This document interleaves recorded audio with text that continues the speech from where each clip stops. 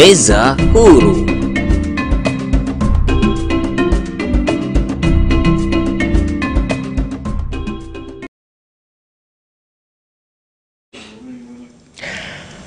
Naam, habari za mchana mtazamaji wa ITV popote pale ulipo, bila shaka hujambo na karibu katika kipindi cha Meza Huru, kipindi ambacho kinakujia kila siku muda na wakati kama huu kuanzia Jumatatu, Jumanne, Jumatano, Alhamisi mpaka Ijumaa.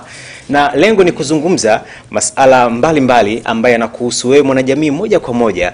Na leo tutazungumza kuhusiana na ugonjwa unaoitwa Alzheimer. Pengine ni ugonjwa ambao si wengi ambao wanaofahamu, na inawezekana hata wewe ambao unatufuatilia kwa sasa labda huna elimu ya kutosha kuhusiana na huu ugonjwa. Kupitia Meza Huru ya leo tutaweza kubainisha wote ugonjwa huu, nini chanzo chake, dalili zake, lakini hata matibabu yake. Mimi ni Othman Suleiman, mwenzangu studioni ni Amina Chengo. Amina, habari za mchana?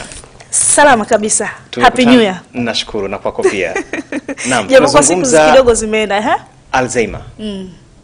Mtazamaji anafahamu kuhusu Alzheimer? Tutafahamu leo. Tutafahamu kupitia Meza Huru. Kupitia hapa. Naam, mtazamaji studioni tunaye daktari bingwa magonjwa ya ndani na mishipa ya fahamu kutoka Hospitali ya Rufaa ya Mloganzila, na mzungumzia Dr. Leonard Msango ambaye tutajadili kwa pamoja kuhusiana na tatizo hili la Alzheimer. Dr. karibu sana kwenye kipindi cha Meza Huru kupitia hapa ITV Superbrand. Asante sana. Habari za mchana huu. Tunashukuru sana Dr. Pole na majukumu. Mungu anasaidia. Vipi Mloganzila huko, mnatunyima nini? Tunachapa kazi. Tunachapa kazi. Naam, tunazungumza kuhusiana na ugonjwa wa Alzheimer. Ndio. Alzheimer ni neno ambalo sidhani kama ni lugha ya Kiswahili ile, Amina. Alzheimer, nini Alzheimer?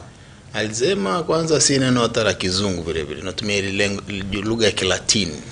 Latin language natumia jina la Alzheimer. Sema Alzheimer's disease. Lakini Alzheimer disease ipo chini ya mwamvuli wa kitu moja kikubwa zaidi ya hiyo Alzheimer. Kuna kitu tunaita dementia. Kwenye dementia sasa ndio kuna Alzheimer's disease, kuna memory loss, neuropsychiatric disorders ambao watu waliochanganyikiwa.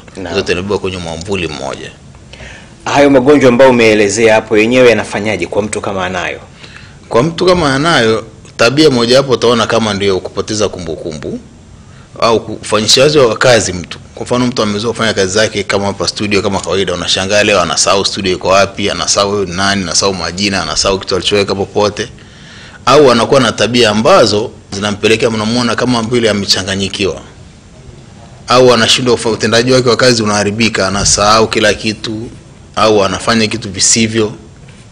Au vinginevyo anafikia hatua ya kusema hivi mimi nafanya hata kazi hapa.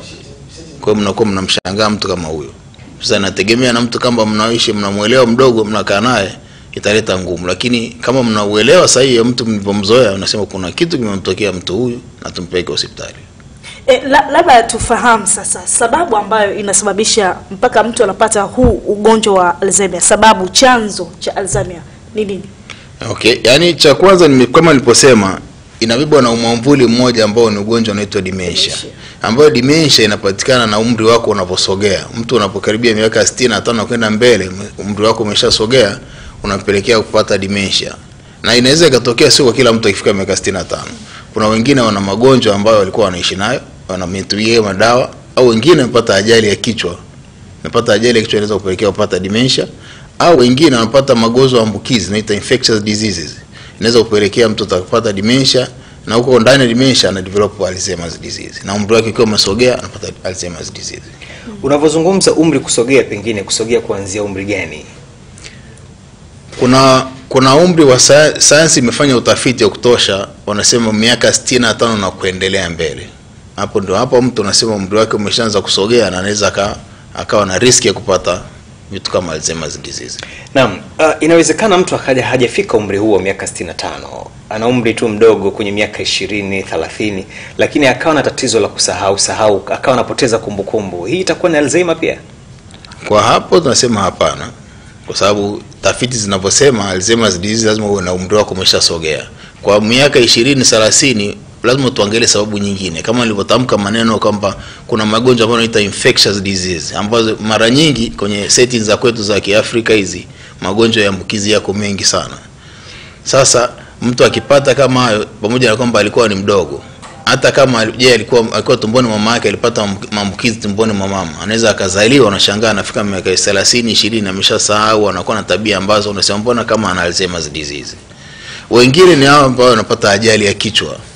Tena ajali ya kichwa ambayo ikiwa kubwa sana, mtu anapaka anapoteza na fahamu, anaweza na ICU. Yule mtu anakuwa na uwezekano mkubwa kuja kupata Alzheimer's disease baadaye. Hapa kwenye ajali hapa, manake mara kwa mara tunashuhudia ajali zinaendelea kutokea na watu wanapata matatizo mbalimbali. Nini ambacho kinakwenda kuathirika kwenye kichwa cha mgonjwa au ya yule ambaye kapata ajali? Ubongo una sehemu nyingi sana za kufanya kazi, na inategemea ile ajali imekuwa ni namna gani. Na ndio kama nimesema, mtu unapata ajali paka unapoteza fahamu kwa muda kadhaa, unalazwa na ICU. Sasa kitendo kile unakuta ubongo unapata vitu tunaita concussion. Zile concussion, damu inavujia au inagandia kichwani, unakuta sehemu zako zinatakiwa zifanye kazi husika zimepata hiyo tatizo la damu kuganda au kuvujia huko. Kwa hiyo zile sehemu ya ubongo haitafanya kazi yake sawa sawa. Kwa mtu unakuta anakuwa amekosa, labda speech yake inakuwa mbaya, kufikiria kwake unakuwa tofauti, hata zile tabia za kisocial, tabia tu anabobehave na wenzake zinakuwa tofauti, mpaka hiyo ajali itakapo resolve ndo anakuwa sawa sawa. Kidogo kuhusiana na watu ambao labda wamepata ajali, wamepata matatizo ya kichwa, unataka kusema kwamba pia kuna uwezekano mkubwa labda baadaye kuweza kupata ugonjwa wa Alzheimer? Exact, ndio, inawezekana. Sasa ili tumnusuru kuelekea kwenye hilo tatizo tunafanyaje? Cha kwanza, mara tu baada mtu kupata ajali ile, tunatakiwa tumripoti hospitali haraka iwezekanavyo, ili tuweze kumtetea kwenye zile, kuna vitu ambavyo ubongo wake unahitaji. Kwa mfano oxygen, kuna baadhi ya vimeng'enyo, minerals au electrolytes zinahitajika kwenye ubongo wake. Vikikosekana vile kwa kipindi fulani, unakuta mtu kuja hata akija kurecover baadaye, unajua kumletea baadaye vibaya, anakuwa na uwezekano kupata Alzheimer's disease. Nimuulize hivyo kwa sababu kuna mtu wa karibu kabisa alipata na tatizo la ubongo, akalazwa wiki 2, lakini sasa hivi iko vizuri. Ila unaweza ukakaa naye anasahau baadhi ya vitu. Mnazungumza lakini kitu ameshakwambia, anarudi tena kuja kukwambia. Yaani kama ni mtu ambaye anasahau lakini hakufika umri huo, yuko kwenye umri wa miaka 40. Sasa mtu aina hii yuko kwenye hatari pia kupata Alzheimer. Anaweza akapata Alzheimer baadaye. Lakini kwa sababu kama alipata ajali kwa akalazwa, alipoteza fahamu kwa muda gani? Kama wiki 2. Wiki 2 ni nyingi kidogo hizo. Kupoteza fahamu kwa wiki 2 ni nyingi kidogo. Kwa maana ubongo ulikuwa unateseka kwa muda mrefu kidogo. Kwa hiyo huyo mtu sasa lazima baadaye, Mungu akijalia apishe mbali, anaweza akapata Alzheimer vile vile. Lakini kama tukichukua hatua zile za haraka za mwanzoni wakati mgonjwa amelazwa, hata hizo ndani ya wiki 2 kupoteza fahamu, apate oksijeni ya kutosha, apate madawa mbalimbali, electrolytes ndani ya mwili wake vizuri, anaweza kaepukana na jambo la Alzheimer's. Na kuna mwingine kwamba kitu cha kupoteza kumbukumbu tunaona ni jambo la kawaida. Kwamba mtu amelala, ameamka, amepoteza kumbukumbu, au na dalili za mwanzoni kabisa ambazo mtu anaanza kupoteza kumbukumbu. Lakini kwa watu ambao wanamzunguka wanaona ni kitu cha kawaida. Kawaida yake. Yaani kawaida yake kupoteza kumbukumbu, ameshasahau. Yaani hawachukuli kwamba ni ugonjwa mkubwa. Dalili za mtu ambaye anaanza kupata tatizo la Alzheimer ni dalili mojawapo ni kama unavyozungumzia hapo, kupoteza kumbukumbu. Hii ni kubwa sana, ambapo si kama unavyosema wenyewe tunaichukulia kama ni kawaida tu amesahau, lakini ile ni dalili moja mbaya. Sasa unajumlishia, je, amepata ajali ya kichwa, umri wake ulikuwa umesogea au imetokea tu? Kwa hiyo kitokea kitu kama hicho, unaweza kusema labda hapa inawezekana ana uwezekano kupata Alzheimer's. Tunaangalia vile vile na magonjwa ambatanishi ya huyu mtu, kama alikuwa na magonjwa. Kwa mfano mtu anakuwa na pressure ya kupanda, hypertension. Mtu labda anakuwa na kisukari, diabetes mellitus. Au mtu anakuwa anatumia dawa nyingine tofauti kwa muda mrefu kidogo, unakuta zinamwathiri mishipa yake ya fahamu kichwani. Inampa kitu tunaita neurodegenerative diseases. Kwa hiyo anakuwa na uwezekano mkubwa wa kupata Alzheimer's disease. Labda Dr. Leona tufahamishe kwamba huu ugonjwa umesema umekuwa ukiathiri zaidi watu kuanzia miaka 65 na kuendelea. Katika mfumo wa maisha na mfumo wa maumbile ya binadamu, nini kinapungua unapofika umri ule? Katika ubongo au katika mishipa yake ya fahamu, nini kinapungua umri ule ukifika? Sio kwamba kinapungua peke yake, kuna vitu vingine vinaingia ndani kule kwenye ubongo ambavyo inaathiri au inainterfere na ufanyaji kazi wa sahihi wa ubongo. Kuna vimeng'enyo, kuna ili umeme usafiri kwenye njia za kichwani kwetu, tunaita electrical impulse kwenye brain zetu. Ili ziweze kusafiri, inatakiwa toka kwenye seli moja kwenda kwenye seli nyingine. Sasa kufika miaka 65 mtu anakuta amepata picha yenye vitu vingi, ametumia madawa mengi, hata mengine ya kienyeji, amepata ajali za kichwa. Unakuta sasa ule usafirishaji wa umeme kutoka point A kwenda B kwenye cell to cell anakuta imepotea. Sasa unakuta mtu anakuta baadaye anaanza kuwa na tabia kwamba mbona anakuwa kama amechanganyikiwa, kumbukumbu amesahau, anitufahamu hata mimi ndugu yake au nani. Kwa hiyo huyu anakuwa na possibility kubwa na umri wake umesogea kupata Alzheimer's disease. Hii tafsiri yake kwamba yoyote anaweza kaupata huu ugonjwa umri ukifika? Sio yoyote, kila mtu yuko kwenye riski ya kupata. Sio lazima, sio lazima ukifika 65 mimi nitapata Alzheimer's, hapana. Lazima kuna vitu vingine vinavyo vinaongezea uwezekano wa kupata Alzheimer's disease, kama anavyozungumza mambo ya maradhi mbalimbali, ajali za kichwa, wanywa pombe, ufuta sigara, madawa ya kulevya na kupelekea kupata Alzheimer's disease. Jamii inaonekana haina uelewa kutosha kuhusiana na huu ugonjwa kama mimi nilivyozungumza. Inawezekana nyumbani yupo mmoja kati ya wanafamilia ana hizo tabia, lakini tunamchukulia kawaida. Kasha umri umekwenda. Unajua na kama msaulifu siku hizi. Bwana huyu, unajua sana sana babu zetu, bibi zetu na tunawatania pale nyumbani. Na wanasema tena kwamba uzee huo unamjia vibaya. Umeelewa sijui. Kwa hiyo ule uelewa wa mtu kuona kwamba hili ni tatizo mpaka atafute sasa kituo cha afya kilipo, afike kwenu nyinyi wataalamu, kidogo limekuwa tatizo. Unadhani hii imesababishwa na nini? Ni kweli hapo naona umenibana mimi mwenyewe, kwa sababu tunatakiwa sitotoe elimu ya afya kwa jamii. Lazima elimu ya afya ijuliwe kwa jamii na kila mtu aweze kupata hii elimu. Hata unapokaa na mtu unajua nini cha kumshauri na huyu mtu amefanya ni vitendo gani saizi anachoendelea nacho. Bila hivyo tutakuwa tunawaacha, tunasema uzee unamkaribia au sijui amechanganyikiwa na nini. Lazima elimu ya jamii ipatikane mara kwa mara. Cha kwanza ambacho nimefurahi hapa yenyewe tunafanya elimu ya jamii. Kwa hiyo wananchi wanapata elimu ya jamii, wanajua kwamba kumbe kuna kitu hichi. Kesho unaweza kumwangalia ndugu yako na unamshauri vinginevyo. Ugonjwa huu sasa ndo familia imefahamu kwamba hili ni tatizo, tupeleke kwa daktari. Ndio. Unampima nini? Unatoa damu? Kuna vipimo vingi vya kufanya. Ndio. Cha kwanza, kipimo cha kwanza kizuri kikubwa ambacho wala uhitaji kutoa damu ni kukaa naye na kuongea, uchukua history tu. Ile history ni muhimu sana. Inakuguide nini cha kufanya na huyu nimfanye nini. Pili, unampeleka maabara. Utamtoa damu. Tutaangalia uwezo wa figo zake, maini yake, electrolytes au madini ndani ya mwili wake. Vile vyote vinatupelekea kupa mwelekeo kwamba kuna baadhi ya vitu vikipungua mwilini kwenye damu tunasema kwa nini hana chembe hizi hapa. Kwa hiyo tunajua kwamba labda anakuwa na huko. Vile vile tunaangalia kuna hii tezi ya anaitwa tezi kwa thyroid gland. Thyroid gland nayo inaupelekea na mtu anaweza akawa anachanganyikiwa, lazima tuipime na yenyewe. Baada hapo tukiweka vyote mezani vyote vile tunaweza kusema labda alikuwa na shida ya kwenye thyroid gland. Labda ubana kwa umri wake ulivyosogea na vitu alikuwa anatumia zamani ameendea kwenye Alzheimer's disease. Hiyo mtaalamu ataamua. Pengine ni tabia zipi hatarishi zinaweza zikampelekea mtu kupata Alzheimer? Tabia hatarishi. Cha kwanza nimesema naomba tu avoid sana kupata hizi head injuries, accidents, head injury, ajali za kichwa. Nyingine ni matumizi mabaya ya vilevi. Watu wanatumia sigara, manikotini yale yanaumiza. Pombe kupitiliza, madawa ya kulevya, ya kujichoma na vitu kama vile, yote yanakupelekea unaishia kwenye Alzheimer's. Hivi mimi uliwe kugundua kwamba katika magonjwa mengi kama sio yote, pombe, sigara vinazungumzwa sana na ni hatari kwa afya, lakini vipo na tunaendelea kutumia. Msikilizaji, hii ni Meza Huru kupitia ITV Super Brand.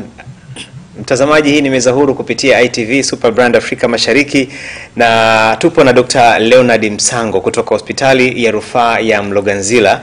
Tunazungumza kuhusiana na Alzheimer. Hata wewe mtazamaji utapata nafasi pia ya kushirikiana na sisi hapa ili uweze kutupa maoni yako, mchango wako kuhusiana hiki ambacho tunakizungumza. Dr. nirudi tena kwako kuhusiana huu ugonjwa. Karibu.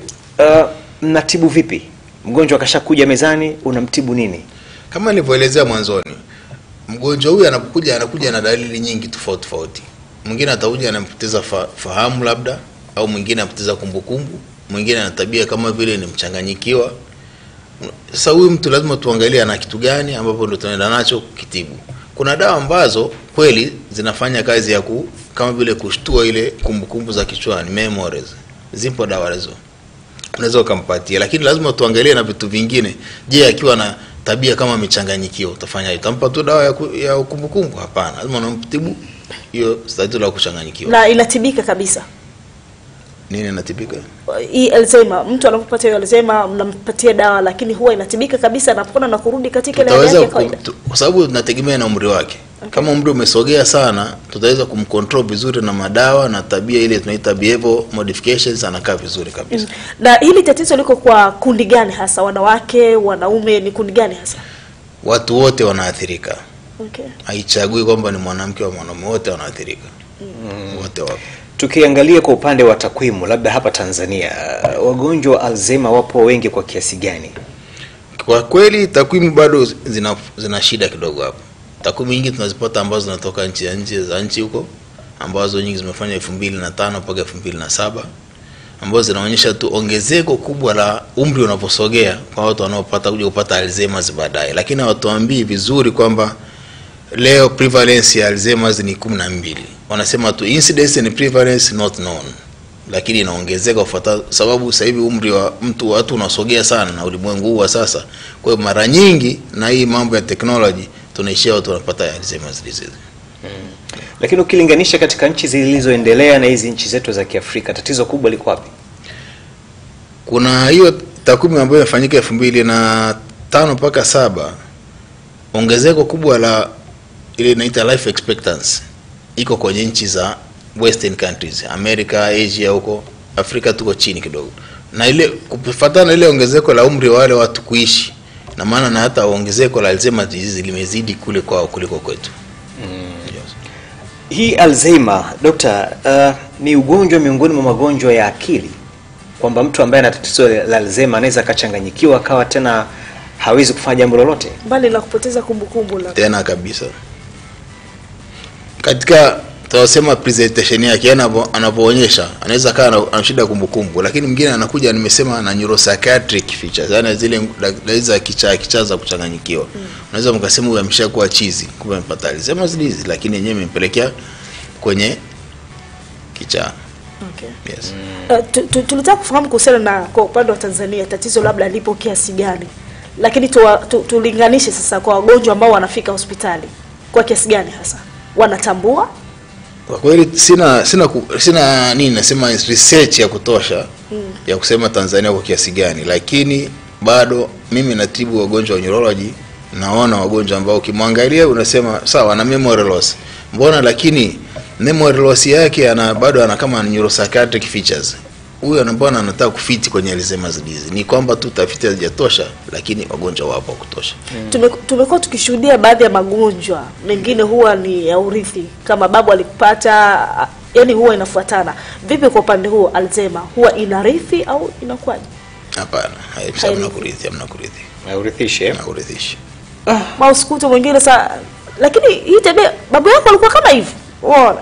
Ya kupoteza kumbukumbu. Sasa angalia, lakini babu asije akawa na maradhi mengine ambayo yanampelekea kupata ile kitu inaitwa neurodegenerative disorders, yani ubongo wako na chembe zake zinapungua haraka, ambayo mnaweza mkarithi kwenye familia, kama ugonjwa ambao unaitwa ni Parkinsonism.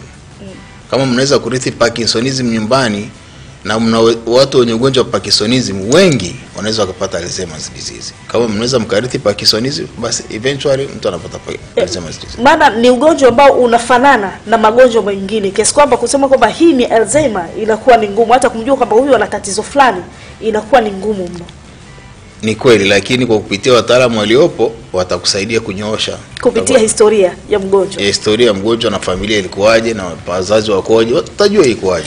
Sasa mimi nina mgonjwa nyumbani wa Alzheimer na mimi ndo namhudumia. Nimhudumie vipi, ama anahitaji huduma zipi nyumbani? Binadamu kama binadamu anahitaji huduma zake zote za muhimu. Ingawa kama anaumwa tena anahitaji zaidi akiumwa. Kwa hiyo cha kwanza yule mtu anatakiwa ashikwe na elekezo kama mtoto ambaye ni mdogo, ambaye hajui chochote. Asiye kwamba anaenda kuchukua glasi mezani ukadhani anachukua glasi, anaweza kama anataka kuitupa. Kama unataka umuulize au umsaidie umpe ile glasi, yani lazima umlee kama mtoto mdogo kabisa. Lakini kawaida mtu anapokuwa na mabadiliko ndani ya nyumba, kama uko naye umeshamzoea, alafu mabadiliko madogo ambayo yanajionyesha kwa wakati huo, unapomwambia kwa mtu mwingine anakuwa hapokei kama yeye ana tatizo. Anaona kama labda unamtukana. Lakini wewe mwenyewe una sehemu kubwa ya kuona ile ni tatizo, kwa sababu hujamzoea katika mazingira yale. Lakini sasa hivi kwa nini natokea hivi? Alafu je, unahusisha na wewe? Kuna tukio ambalo limetokea hivi karibuni katika familia yetu, labda mwenzetu amechukulia yamba, amekosa, yanapata stress au amechanganyikiwa nini? Unaangalia mazingira yote ya kwamba kweli huyu mtu anahitaji msaada. Sio ukasema nadhani anajifanyiza tu. Unakuta mtu anaumwa hapo tayari. Dr. Msango, ugonjwa Alzheimer unaweza kumsababisha mtu labda pengine akaichukia familia yake, nyumbani akashindwa kukaa, akaanza kutoroka na kuzurura mitaani. Inaweza kafika hatua hiyo? Mwanzo nimetamka neno moja hapa, neuropsychiatric disorder. Yaani ambao wamechanganyikiwa. Wewe sio kumchukia mtu, anaweza akajichukia hata yeye mwenyewe. Sio kwamba ufikiri atakuchukia, anaweza asikufahamu hata wewe nani, akajichukia hata mwenyewe, atakuvaa sifaya akatoka hivyo hivyo. Ni kawaida tu. Tena wanasema anawashanganya, mnamshangaa. Kabadilika siku hizi, heshi kujifungia chumbani. Kumbe mwenzenu ana tatizo. Ugonjwa hatari sana. Lakini sasa unaiambia nini jamii, kwa sababu tunaishi na watu wenye magonjwa kama hayo, lakini kama familia haijui kama huyu mzee wetu au huyu ndugu yetu ana tatizo hili na tunamchukulia kawaida yani. Pengine kupitia Meza Huru ya ITV ni ujumbe gani ambao unatoa kwa jamii ambao wanaishi na mtu mwenye tatizo la Alzheimer? Ni kweli na tatizo hili kweli kwa nchi zetu hizi ni kubwa bado kidogo, ingawa tafiti kama ninavyosema tangu mwanzo hazijakaa sawa. Lakini la msingi ni kwamba mnapokuwa kama familia na unaweza kumuelewa mwenzao kama amepata shida hii hapa, unaomba utafute ile huduma ya haraka ya mtaalamu, kwamba mpeleke hospitali, mpeleke kwa daktari wa mtaalamu wa mishipa ya fahamu, mwambie bwana huyu siku hizi tunamwona ana tabia 1 2 3, wakati tulikuwa tumemzoea na tabia hizi na zile. Sasa hivi kwa nini? Hiyo itatupa picha na tamsaidia hata yule mgonjwa. Naam, tunao watazamaji wetu ambao wametuma SMS na wenye kushiriki kwenye kipindi chetu. Kuna mtu anaitwa Adam Magwila, yeye anapatikana Temeke, Dar es Salaam. Yeye ameuliza swali, nini tiba ya ugonjwa huu? Swali ambalo tayari Dr. Meishali tulea ufafanuzi hapa kwamba wataalamu watatibu kile ambacho mgonjwa anakuja nacho. Kama anakuja nasumbuliwa na kichwa, mtatibu kichwa. Kama anasumbuliwa labda na maumivu, mnatibu kile ambacho kinajitokeza. Mark Mihai kutoka Full Respect Media Magomeni, Dar es Salaam, anasema hakika ugonjwa huu ni hatari sana. Na Halima Bamhiga wa Mlandizi, Kibaha, Pwani, Tanzania, anasema je, nini chanzo cha ugonjwa huu? Ni swali ambalo pia limekwisha kutolewa ufafanuzi. Labda tu kwa kuongezea Dr. Mbali na utu uzima, umezungumzia vile tabia hatarishi zile, unywaji wa pombe kupita kiasi, uvutaji wa sigara, ajali ya kichwa, inahusisha ubongo. Yaani ni vitu ambavyo vinasema neurodegenerative, yani inaharibu mishipa ya fahamu na ubongo. Vile vyote vinaweza kupelekea mtu anapata Alzheimer, akapata huu ugonjwa. James Ferdinand Barige yuko Kiamata, Kiteme, Muleba, Tanzania, anasema kwa upande wangu sina elimu yoyote kuhusu huu ugonjwa, ni bora mkatoa elimu ili tuweze kujua. Na Abihudi Rajab kutoka Morogoro ameandika tuko pamoja sana mpaka mwisho wa kipindi. Ruben Matimbwi anasema yuko Uchindile pale Mlimba, Tanzania, anasema nina imani wataalamu hapo studio watatujuza kinaga ubaga juu ya ugonjwa huu pamoja na matibabu yake. Asante sana studio, tuko pamoja. Athmani Noro yuko Kibaha, anasema huwa kupoteza kumbukumbu asili yake naamini inatokea kwenye msongo wa mawazo, pia ukachanganyikiwa na mpangilio mbovu wa vyakula. Amekuja kwenye vyakula kwamba ukiwa na mpangilio mbovu wa vyakula unaweza pia ukasababisha ili tatizo. Naam, ni mawazo yake mchangiaji wetu. Lakini Ibrahim Seti Nimrod, ningeomba hapo kwenye chakula kidogo. Ndio. Hapo kwenye chakula, ubongo wetu kama binadamu unahitaji vinururisho ambavyo ni muhimu kwenye kufanyaji wa kazi wake. Kama unakuwa unakula vyakula ambavyo havina ile the so called balanced diet, itakuletea shida, sio kupoteza kumbukumbu peke yake, na vitu vingine vitatokea ndani yake. Ina maana kuna lishe ya kupunguza ile tatizo ambao unaweza kutumia ili kupunguza tatizo. Lishe bado tunakimbizana na kusema mtu apate balanced diet. Sio unakula mawanga mengi au mafuta mengi, hapana, ikusaidii sana. Lazima upate balanced diet kwa ajili ya kujenga mwili wako sawa sawa. Okay. Yaani katika mlo wako yale mafungu matano ya vyakula yawepo. Naam. Anaitwa Yuda Alphonse, anasema mimi bwana nimesomea chini ya mwembe. Nitawadanganya sana nikisema sana nitasema huyo mtu karogwa. Kwa hiyo anasema yeye kwa sababu kasomea chini ya mwembe hana uelewa kutosha kuhusiana na huu ugonjwa. Sana atasema huyo mtu karogwa. David Sechenga yuko Wagumu tunadumu Muheza Tanga, anasema ugonjwa huu upo sana katika jamii yetu na watu wengine wanaugua ugonjwa huu pasipo wenyewe kujijua. Na asilimia kubwa ndio ambao wanasumbuliwa na ugonjwa huu hawajijui kama wana Alzheimer, lakini hata watu wanawazunguka pia hawajui kama mwenzetu huyu ana tatizo hili la Alzheimer. Uzee unamjia vibaya. Tunamaliza hivyo. Lakini dokta, kuna hizi mishipa ya fahamu ambayo tunaamini yenyewe imekuwa ikitoa mawasiliano ya kitu fulani kupeleka kwenye ubongo, na ubongo una tafsiri kwamba bwana, hii ninayoiona mbele yangu ni chupa ya maji, huyu ninayemwona mbele yangu ni Amina. Sasa hizi huwa zifanyi kazi kwa mgonjwa mwenye Alzheimer? Ningeomba kwanza tuelewe hivi. Tena tuheshimu sana ubongo huu tunaozungumzia, sababu huu ndio master control ya mwili wako wote. Unaona, unasikia, unasema, unataka, ni sababu na ubongo. Ubongo unatoa amri kutuma kila kitu kifanyike. Ikishindikana kufanyika, sasa unasema kwa nini imeshindikana kufanyika? Labda amekosa mishipa ya fahamu ambayo inaitwa peripheral nerves. Ina shida au haina shida? Kama haina shida, basi tunaangalia kwenye ubongo zaidi. Na ubongo ndio unatoa amri na kila kitu. Na ndio maana ubongo kiathirika, mtu anaendelea kupata mambo ya Alzheimer's disease. Alzheimer ni ugonjwa hatari kweli. Nataka nifahamu, mbali na tiba ambazo mnazitoa labda kutumia vidonge, kuna labda programu yote ya tiba ambayo inafanyika kwa mgonjwa ili kuweza kurudisha labda kumbukumbu yake? Kuna mambo tunafanya, kwa mfano kuna vitu tunafanya vya kawaida sana. Tuna-involve familia, tunahusisha familia, naisha social counseling au family counseling, ambayo hata nyumbani inaweza kufanyika, so lazima hospitali. Lazima mtaalamu kwanza mmoja wa afya atawita wote, unakaa mgonjwa na familia yake, watu wawili watatu, mnafanya ile group discussion pamoja. Baada ya hapo mnapata ujuzi, hata nyumbani mnamfanyia mgonjwa wenu. Anakuwa anarudi dunia, sababu anakuwa yuko kwenye ulimwengu tofauti kabisa, na anaona kama mnakuwa mnamuona anaumwa kila siku, hamtaki tena. Kwa hiyo sio vizuri. Wakati tiba inafanyika kati ya mgonjwa na madaktari au hata familia ambayo iko karibu, kuna kuwa na mawasiliano gani? Mgonjwa yuko tayari kupata ile tiba au anajikuta kwamba mimi siumwi, tofauti na hicho ambacho nyinyi mnamfanyia? Sasa kama nilivyosema, watu wenye Alzheimer's disease wanaweza wakaonyesha ukiwa na dalili tofauti. Ukipata kwa mfano ambaye hataki hata matibabu mwenyewe, unasema ambaye ana magonjwa kama kuchanganyikiwa kidogo, ndio maana kwanza lazima tutampa dawa kidogo, atatulia. Baada hapo tunafanyia family counseling, family discussion. Ile family discussion inaanza kumlea kuanzia pale hospitali na maisha yake kwa nyumbani, pamoja na dawa atakuwa anaendelea kutumia. Na huwa anaelewa vizuri sana. Lakini dokta, kama huu ugonjwa umeota mizizi kwa mgonjwa, anaweza akapoteza maisha? Ugonjwa kama ugonjwa wenyewe kutegemea na nini kimemsababishia. Ukishasema ana Alzheimer's disease, labda ya umri, hawezi kupoteza maisha. Labda umri wake ufike kwa ile atapoteza maisha, lakini sio kwamba Alzheimer's disease ifika miaka fulani itakuwa, hapana.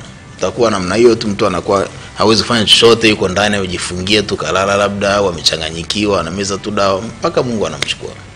Naam. Hatari sana. Kuna tiba labda yote ya moja kwa moja? Maana mwingine sasa Alzheimer anakuwa nasuka, labda kuna tiba yote ambayo ya moja kwa moja itakomfanya labda mgonjwa arudi katika hali yake kama mwanzo kabisa, akawa yuko kamili?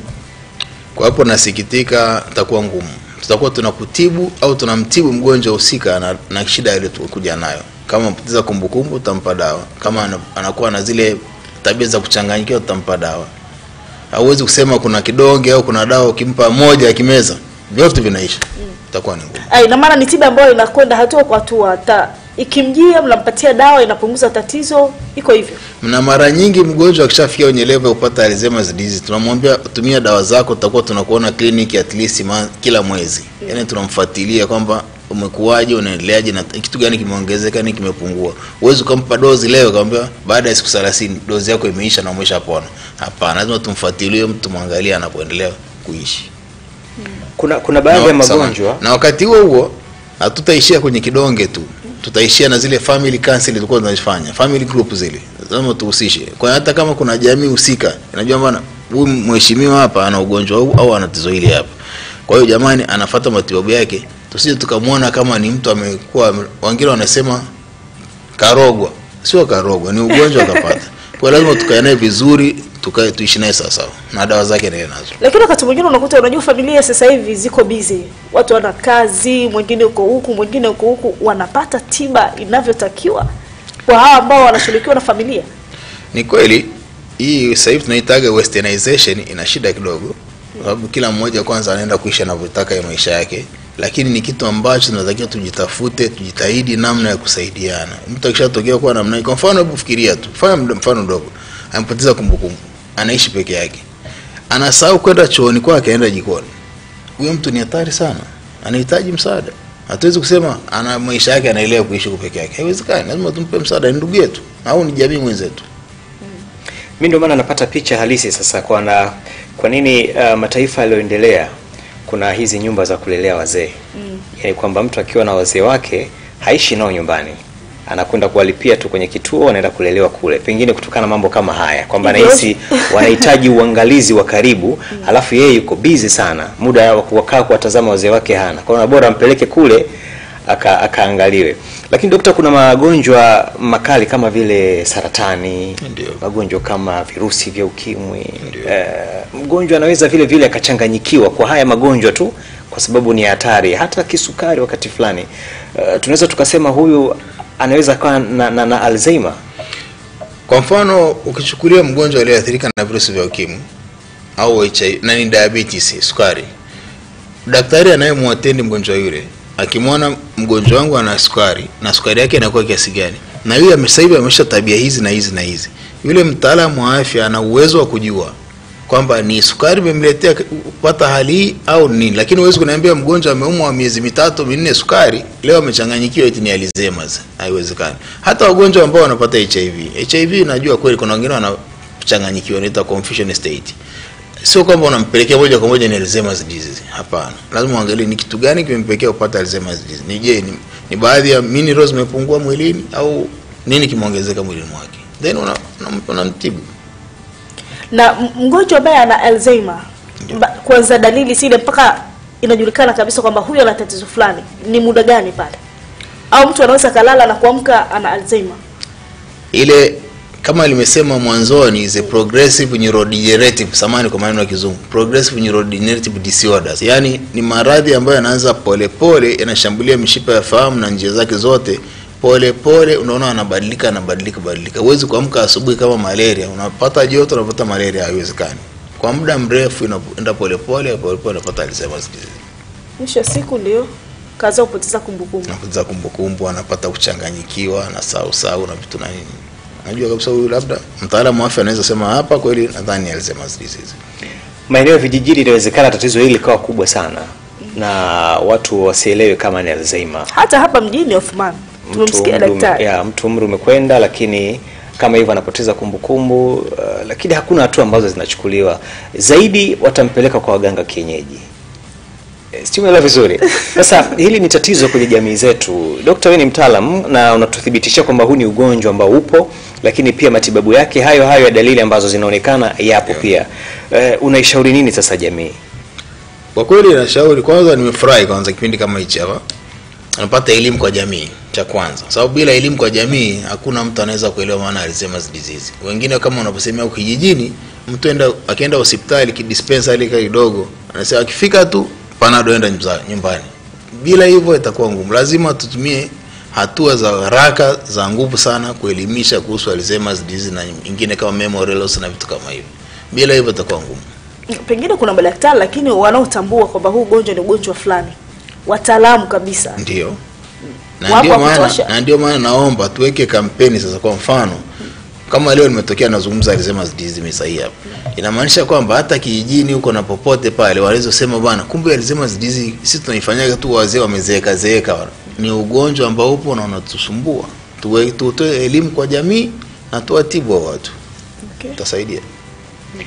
Alzheimer, na ukishakuwa umeota mizizi, yani umekuwa mkali kweli, mtu anaweza akapelekwa katika hizi hospitali zetu, vitengo vya afya ya akili, mathalan Lembe kama ni Muhimbili pale, psychiatric institution. Watu wanaweza kafikishwa katika eneo lile. Itakuwa kwanza itaumiza kidogo, kwa sababu yule mtu ana present au anaonyesha dalili za kwamba amechanganyikiwa za kichaa. Ni kweli hatua ya kwanza au sehemu iliyopo watampeleka hospitali ya vichaa. Lakini pale kuna wataalamu wa kiafya ambao watakaa naye yule mtu. Kiongea naye unajua kabisa huyu hii kichaa aliyopata huyu sio mbona kichaa chako kama tumezoea cha kawaida. mtaalamu wa afya anaweza akagundua ni nini na akajua kwamba bana matibabu yake bana kumbe anatakiwa kuzungumza tu na familia huyo. Anatakiwa atunzwe tu au anatakiwa kumeza dawa hapa nyumbani, sio kumleta kwenye vichao. Kuna wakati mwingine Amina, maisha haya mtu anaweza kaa imempiga kweli kweli, yani hana anachokifanya kikafanyika. Kuna wengine wanatembea njiani wanaongea peke yao. Sio vizuri. Yaani mtu anachanganyikiwa kwa sababu tu ya maisha. Mpaka hiyo kumbukumbu pia inakuwa inapotea. Sasa na tumeambiwa Alzheimer ni kuanzia miaka 65 na kuendelea. Lakini ukiangalia la rika ambalo lipo sasa hivi 35 40 nao wamechanganyikiwa na kupoteza kumbukumbu. Dr. Pakoja hapo. Lakini na vile tuangalie hao 35 20 wanapoteza kumbukumbu sasa hivi katika umri huo. Mara nyingi vitabu vya science katika umri huo bado brain ya mtu iko intact vizuri sana. Haina maana ya kupoteza kumbukumbu. Kama je kuna vitu anatumia kama nilivyozungumzia mambo ya mtu dawa toxics, anajisoma madawa, anakula mapombe ya kupitiliza, tena hata kienyeji, masigara ya kuvuta, sio vizuri. Lazima tuangalie ni kwa nini mtu anafikia kufanya kitu hicho. Tampelekea kuelekea kwa tena mapema mno. Na mara nyingi hawa wanatumia hizo toxins ndio mara nyingi wanakuja na vitu kama vichaa wanachanganyikiwa mtaani. Naam. Hapa katika hospitali zilizopo Tanzania wako madaktari wa kutosha ambao wanauelewa ugonjwa wa Alzheimer, kwa sababu na hofu inawezekana kijijini mtu akaenda hospitali kwamba bwana mzee wangu naona kama anapoteza kumbukumbu, lakini daktari ambaye anamkuta pengine yeye kama yeye hana uelewa kuhusu anamwambia tu mzee unamjia vibaya. Wataalamu ambao wanaweza wakaugundua ugonjwa wa Alzheimer tunao wa kutosha kwa kweli. Kwa madaktari ambao wako upande inaitwa neurology Tanzania wako wachache kidogo, na Tanzania inajitahidi kuwatoa wataalamu hawa ambao wanasoma mpaka masters of science ya neurology, ingawa bado ni wachache, wanahesabika kabisa Tanzania. Hilo ndio tatizo. Wanahesabika kabisa Tanzania. Kwa hiyo bado tunahitaji wataalamu wengi upande wa neurology. Kuna baadhi ya madaktari ambao wanaweza akawa ni ametibu, either ni mzoefu, wanaitwa physician mzuri, au anaweza kujua anatabia kwamba huyu ni psychiatric mtu labda au ni Alzheimer. Wapo wachache, lakini bado wataalamu wa neurology Tanzania hii ni wachache, wanahesabika. Kuna maoni mengi kutoka kwa wasikilizaji na watazamaji ambao na wenyewe pia wanahitaji kushiriki nasi kupitia njia mbalimbali ambazo tunazo. Inawezekana wenyewe pia wakawa na maswali yao, lakini sisi pia tunawaya kwetu mengi tu. Nataka nifahamu Dr. Pale hospitali ya Mloganzila pengine kwa mwezi mmoja unapokea watu wangapi ambao wanakuja kwa kesi ya Alzheimer? Pale Mloganzila nikiangalia kwa mwezi wa kuanzia mwezi wa Novemba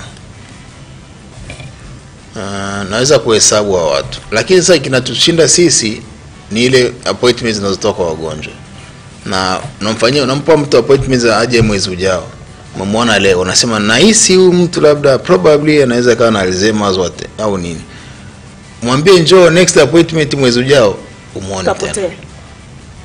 Unakaa baada ya miezi 6 anakuja ndugu yake anasema yule bana sijui amepotea huko, yani kwa hiyo ile follow up ni ndogo. Kwa hiyo sema kwamba huyu umeshamdiagnose vizuri ni Alzheimer zinakuwa ni ngumu, na wagonjwa kama wengi utaona wengi hawahitaji kulazwa.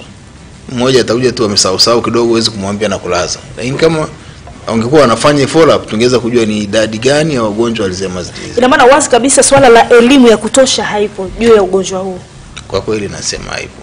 Sasa nyinyi kama madaktari bingwa na watu hapo, yaani tuseme wagonjwa ambao wanaugua huu ugonjwa upo, mnafanya jitihada gani ili kuhakikisha watu wanapata elimu kutambua ugonjwa? Jitihada moja hapo ni hapa naifanya Meza hii. Nimefurahi sana kuniita hapa. Mwamba lazima tutoe elimu kwa jamii. Lakini kuna njia mbalimbali za kutoa elimu. Ndio. Pamoja na kwamba wagonjwa wetu wakija pale kliniki, kuna baadhi ya manesi au wataalamu wa afya ambao wanajitahidi kutoa elimu ya afya kwamba mgonjwa wako akiwa namna hii au namna hii msaidie vile. Lakini bado ligumu kwangu ni ile follow up ya wagonjwa. Ukimwona leo, baada ya miezi 6 ndio uje kumuona tena. Sana kwa ngumu. Asante sana Dr. Leonard Msango ambaye ni daktari bingwa kabisa wa magonjwa ya ndani na mishipa ya fahamu kutoka hospitali ya rufaa ya Mloganzila. Na sasa msikilizaji, tuelekee moja kwa moja eneo la Sinza Afrika sana, ambako Juma Kapalatu yuko tayari kabisa kutuletea matangazo huko mubashara kabisa. Juma Kapalatu. Asante sana kutoka hapo studio Mikocheni jijini Dar es Salaam. Ni kweli niko hapa maeneo ya Afrika sana Sinza na pamoja, yani tunasema ni mkabala wa Sinza na Mwenge. Napata fursa kuweza kuzungumza na baadhi ya wakazi wa maeneo haya kwa lengo la kuweza kudadavua mada yetu ambayo leo tunaizungumzia kuhusiana na ugonjwa wa kupoteza fahamu hususan kwa kundi la wazee. Nina hapa baadhi ya moja kati ya wengi ambao tumepata fursa kuweza kuandaa na tuzungumzie na tusikie maoni yao na mtazamo wao kuhusiana na mada yetu ambayo iko katika kipindi hiki cha Meza Huru siku hii ya leo ya Ijumaa. Ndugu, jina lako waitwa nani? Jina langu ni Sheikh Hamisi Ali. Ndugu Sheikh Hamisi, unafahamu kuhusiana na ugonjwa wa kupoteza kumbukumbu kwa wazee? Nafahamu. Ni tatizo la uzee na si wazee tu, hata vijana nalo tatizo hilo. Kujisahau, unaweza ukamfahamisha kitu sasa hivi, akija hapa tu 1 2 3 kashasahau. Kwa hiyo si wazee tu, hata vijana wanalo tatizo hilo, na wazee ni uzee. Ugonjwa wa kupoteza kumbukumbu una athari gani katika maisha yetu ya kila siku, na ukizingatia kwa sasa kuna mambo mengi sana? Ugonjwa wa kupoteza kumbukumbu ni una matatizo. Ni kujisahau, tatizo la kwanza. La pili ni kama kutokwa na akili hivi. Unaweza kuambia kitu sasa hivi dakika 2 ukikumbuki tena. Wewe umepata fursa kuweza kushuhudia mtu ana ugonjwa huo na ulimsaidiaje wewe kama mwanajamii? Mimi mwenyewe kwanza nalo tatizo hilo. Lazima kitu kidogo sasa nikakitafuta ngajisahau, na mtu namsaidia vile vile ninapomkuta na tatizo hilo, namsaidia, nampa wazo basi. Unahisi ugonjwa wa kupoteza kumbukumbu una tiba? Hauna tiba. Suluhisho tunafanyaje? Suluhisho ni hivyo tu, kuhangaika tu, kufuatilia. Asante sana. Tunazidi kusonga mbele, mtazamaji wa ITV. Tuko maeneo Afrika sana hapa. Ninaye ndugu ataja jina lake afu atatuambia kuhusiana na mada yetu hii ya ugonjwa wa kupoteza kumbukumbu. Jina lako waitwa nani? Naitwa Jumanne Masudi Mkiliti. Bwana Jumanne Masudi, unafahamu ugonjwa wa kupoteza kumbukumbu? Bado sijaufahamu. Kama hujafahamu, umewahi kusikia pengine popote ugonjwa wa kupoteza kumbukumbu kwa makundi ya watu mbalimbali? Mimi nadhani ugonjwa wa kupoteza fahamu labda wanachangia na mawazo. Ni kupoteza kumbukumbu sio fahamu. Ni kupoteza kumbukumbu. Kumbukumbu unachangia na mawazo. Kwa kama unachangia na mawazo, wewe unapata suluhisho kuweza kutatua ugonjwa kwa namna gani? Kama umewahi kukumbwa na ugonjwa huu? Suluhisho mimi nadhani ni kupunguza mawazo. Asante sana. Tunazidi kusonga mbele, mtazamaji wa ITV. Tuko maeneo sana, tunaye baadhi ya Watanzania tutapata fursa kuweza kuzungumza naye kuhusiana na mada hii ya ugonjwa wa kupoteza kumbukumbu. Ndugu, jina lako waitwa nani? Naitwa Brighton Rifashe. Umewahi kusikia ugonjwa wa kupoteza kumbukumbu katika maisha yako hapa duniani? Nisha kusikia na naonaga wazee wengi wanapoteza. Anaweza kutoka nyumbani kuja hapa kasao ametoka wapi. Hilo ni kwa changamoto kwa wazee. Mbali na wazee, lakini pia vile vile ugonjwa huu unakabili pia tunaambiwa watu makundi mbalimbali, hata vijana wa kawaida. Wewe umewahi kukuta? Kwangu mimi bado. Na sijajua kwa vijana wenzangu. Ila kwa wazee huwa naona. Nahisi wazee ni kwa ajili ya umri na akili nachoka. Nahisi kufikia ndo kwao ndo kwa kufupi. Kutokana na matatizo haya yanayokabili sisi wanadamu kila siku kama ugonjwa wa kupoteza kumbukumbu, unahisi tunatumia njia gani kuweza kuwasaidia watu kama hawa ambao tunakupana nao? Nahisi na vyakula navyo vinachangia. Tujaribu kula vyakula ambavyo vinaweza vikajenga miili yetu na akili yetu pia. Wewe katika makuzi yako huko mtaani umewahi kushuhudia vijana wengine mbali na wazee? Bado. Asante sana. Ndugu, jina lako waitwa nani? Tupate fursa kuweza kuzungumza kuhusiana na mada yetu. Hiki ni kipindi cha Meza Huru ambacho kinaruka moja kwa moja mubashara kwa sasa tukiwa hapa Afrika sana. Mada yetu inasema kupoteza kumbukumbu. Ukisikia kupoteza kumbukumbu katika jamii unapata taswira gani katika kichwa chako? Ugonjwa wa kupoteza kumbukumbu kwa mtu yoyote. Kwa majina kamili naitwa Dastani Stefano Binamu. Ugonjwa upo sana. Upo sana, watu wengi wanapita hapa, utasikia anamtafuta fulani. Huwa anasema yule bwana anapoteza kumbukumbu, unaweza kumwacha nusu saa robo saa akawa ameondoka, huwezi jua ameenda wapi, lakini yuko amevaa nguo na nguo. Kwa hivyo vitu vipo sana. Kwa hiyo ugonjwa mara nyingi sana mimi naona kuanzia watu wazima, kuanzia miaka 50, 60 na kuendelea. Huo unawapata sana. Na ni wengi sana, ni kuanzia miaka hiyo ni wana changamoto sana za kupatikana na wao ugonjwa. Miaka mingi sana, kuanzia miaka 50 na kuendelea wanapata sana hilo tatizo. Na ni wengi sana, especially akina mama. Akina mama nadhani ni wengi sana kuliko wanaume. Wewe umewahi kushuhudia mtu ana ugonjwa huo na ulitumia njia gani kuweza kumsaidia sasa? Nimeshawahi kumuona mtu kama huyo, lakini changamoto unayokutana nani kwamba unaweza kumuuliza labda unaitwa nani, hajui, umetoka wapi, hajui.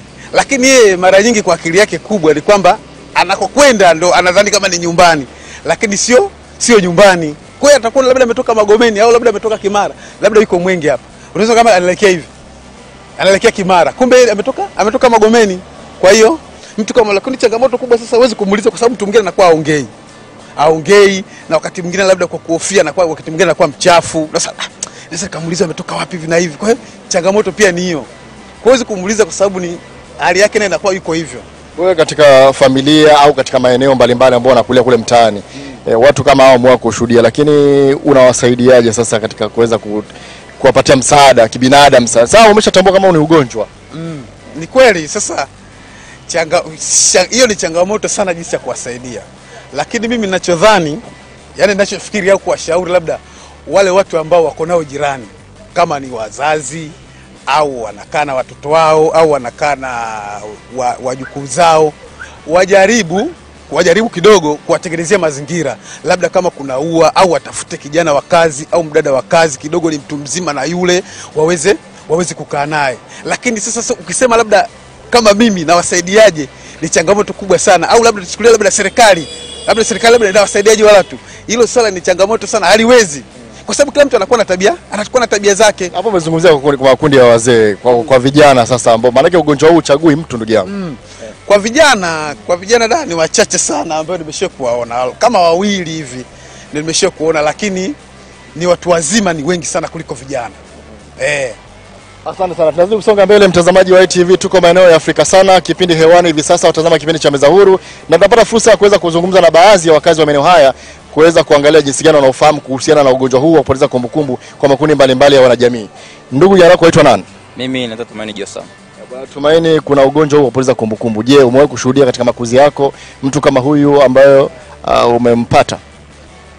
Kumbukumbu kupoteza hiyo ni kwamba nishashuhudia tu kwa wazee, lakini vijana kumbukumbu ipo. Lakini sasa ukiangalia vijana, asilimia kubwa kupoteza kumbukumbu ni wale ambao basi stress za maisha, mawazo ni mengi, kwa hiyo anaweza akafanya kitu ambacho hajategemea. Lakini sasa kwa mzee kuna ile hatua inafikia kwamba mzee kumbukumbu inakuwaga inapotea. Umeona kwamba labda hata zingine anaomba kwamba awe na mtu wa jirani kwamba labda kumsaidia kitu fulani au kumhifadhia kitu fulani, kwa sababu yeye inawezekana akihifadhi hata kitu sehemu yoyote alafu akaja akasahau. Lengo la kuweka mada hii mezani ni jinsi gani watu hawa katika jamii tunaweza kuwasaidia na kuwapatia suluhisho. Labda wewe umetumia mbinu gani kuwasaidia watu kama ambao mkutana nao? Maana yake unaelezea jinsi unavyowafahamu watu hao.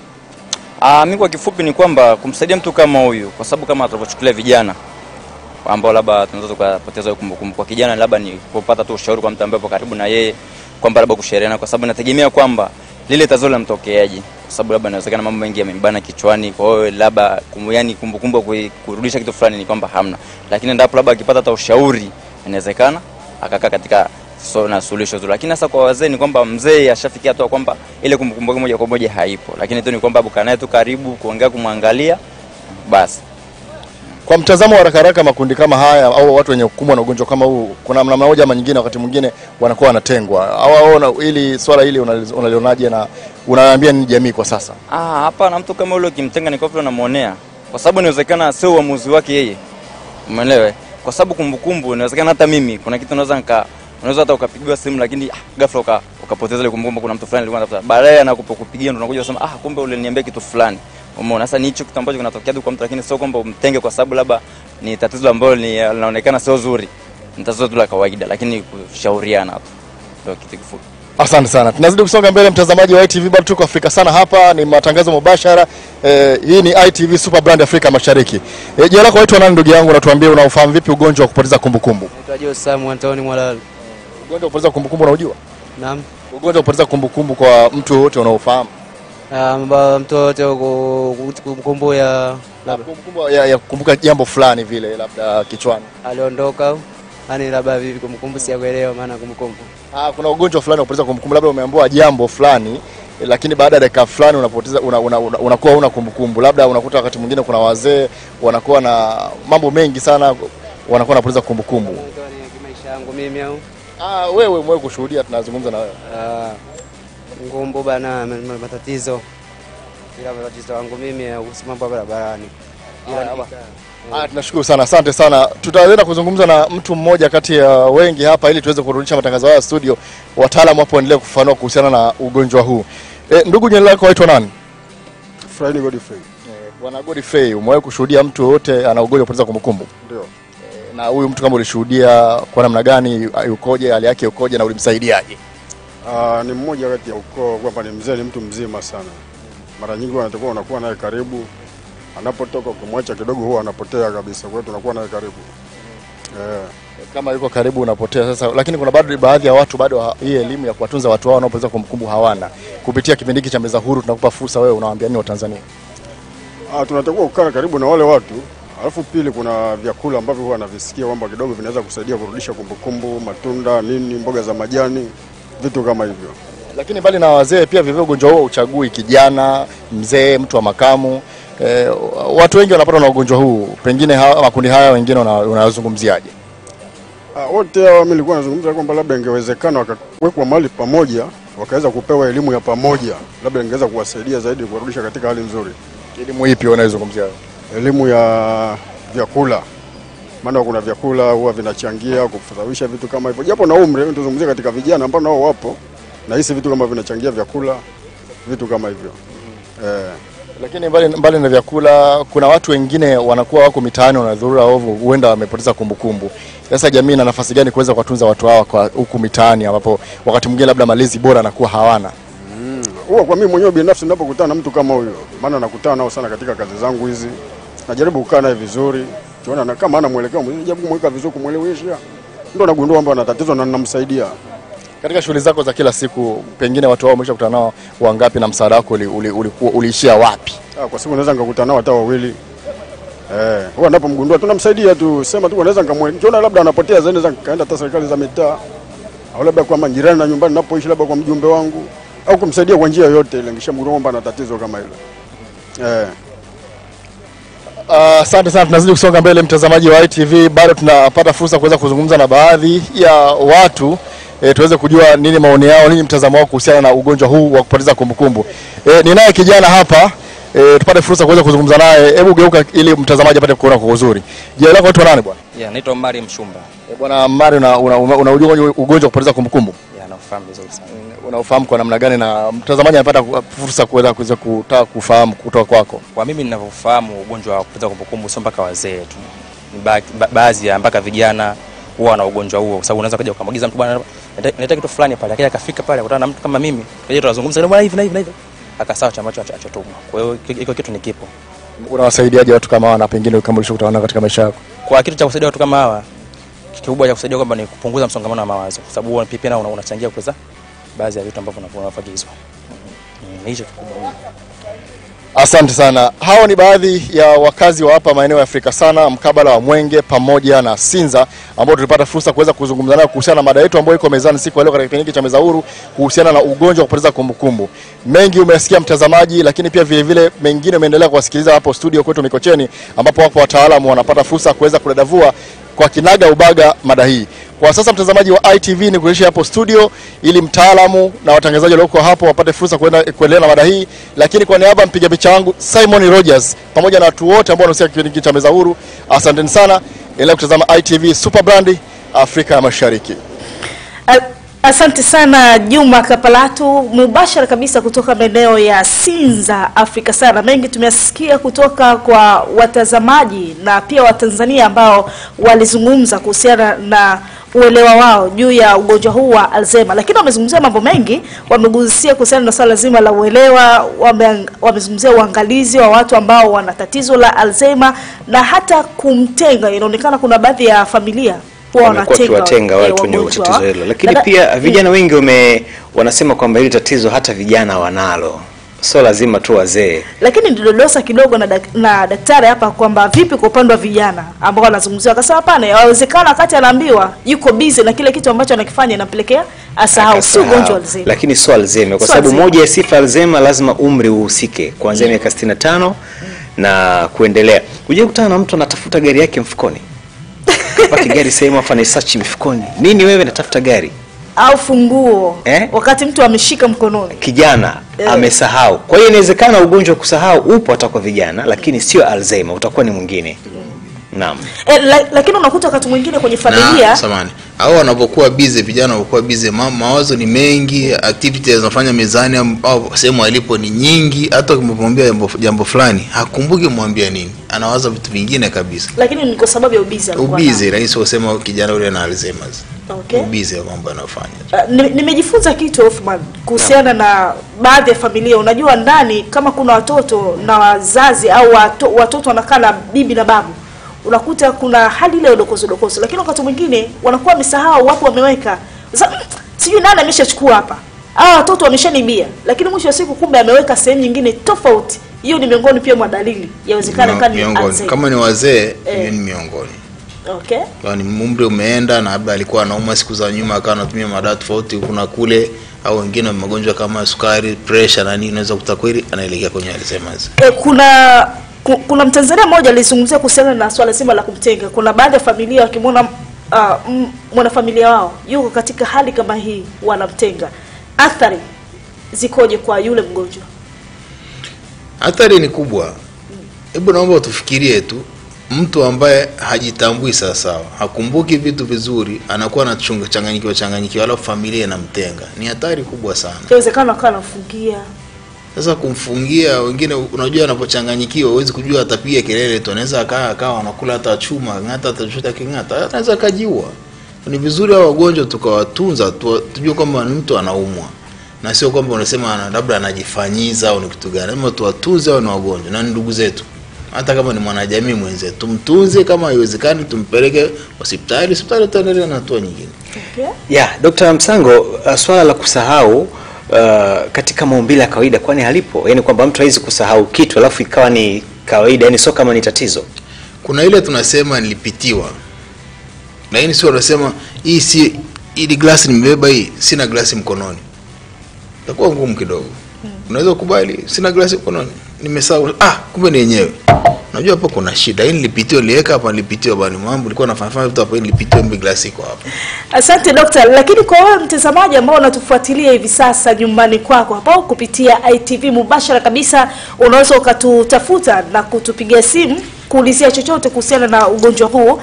Namba yetu ni 0767444701.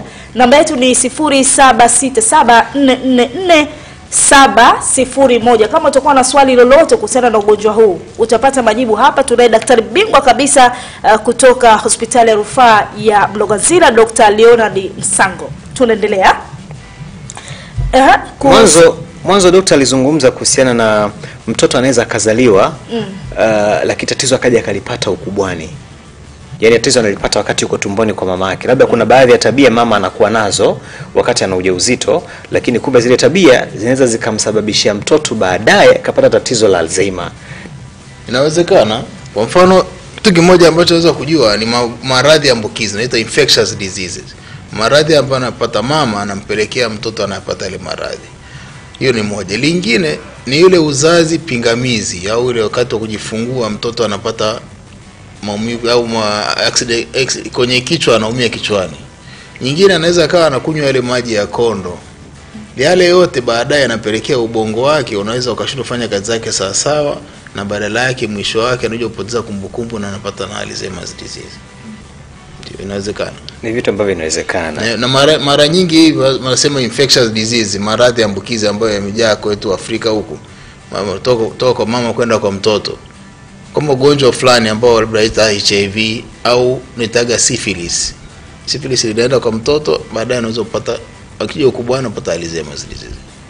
Mgonjwa mwenye Alzheimer anakuwa na maradhi gani ambayo yanakwenda sambamba na tatizo hili la kupoteza kumbukumbu? Pengine anaweza kaa anaumwa na kichwa, anaumwa na tumbo, anaumwa na nini? Na utashangaa anaweza asiwe na maradhi yote. Tu ni kwamba anapoteza kumbukumbu. Tamani.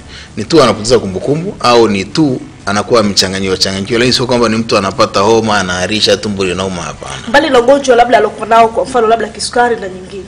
Ndio. Okay. Tutarejea tena kwako daktari, tumsikilize mtazamaji ambaye anatufuatilia hivi sasa, Rafael kutoka Ubungo. Karibu sana. Asante, habari za studio? Njema kabisa Rafael, karibu katika meza huru. Asante, nina swali kwa mtaalamu hapo. Halo? Ndio tunakusikia, endelea. Mimi mama yangu huwa na tatizo hilo, sio kama ni ugonjwa au la. Kwamba anaweza akaweka kitu sehemu, alafu baadaye yeye mwenyewe akaanza kutafuta na tuliza nini sawaje.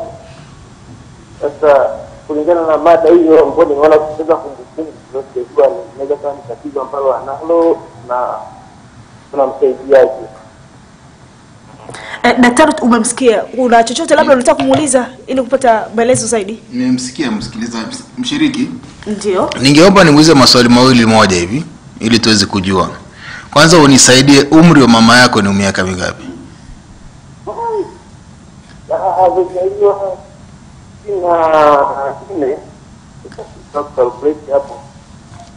Hata kwa makisio?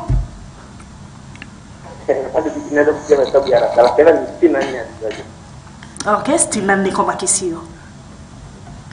Na je, ana magonjwa yote mengine ambayo alikuwa anamsumbua siku za nyuma?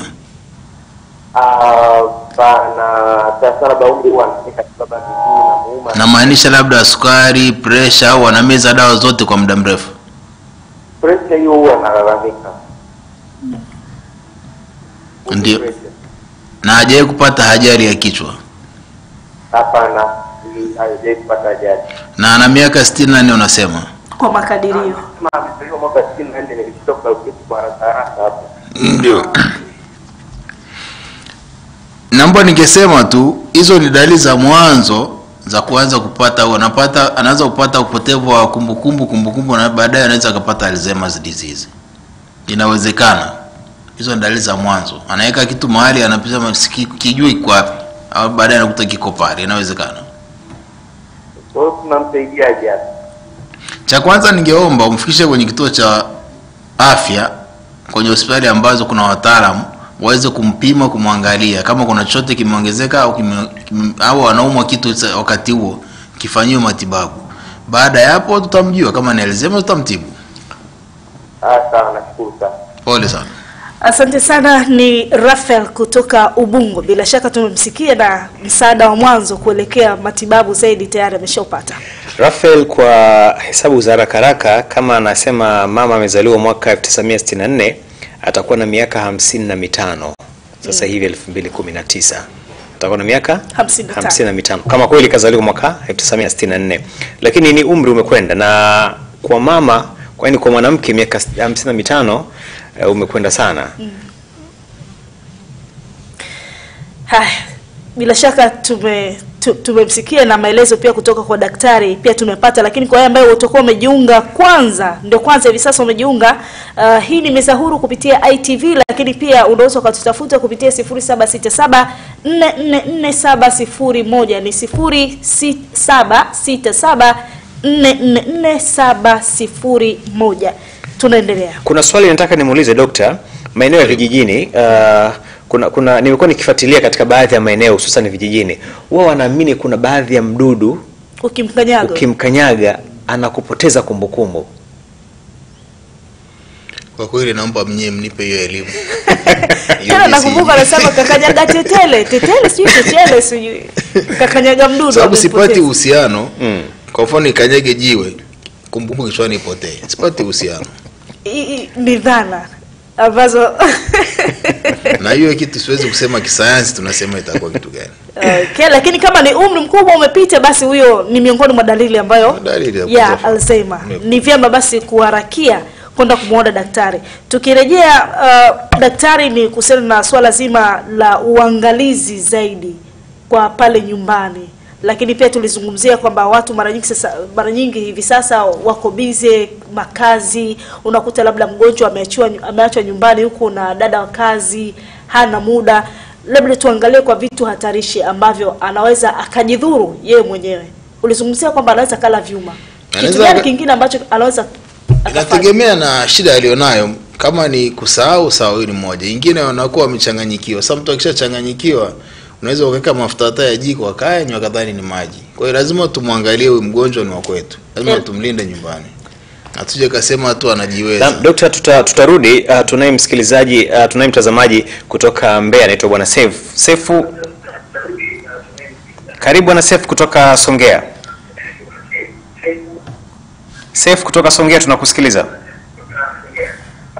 Habari. Salama tu, habari yako? Haya, mimi salama, habari za kazi? Nzuri bwana, karibu sana, tuulize swali, daktari yuko hapa atakupa majibu.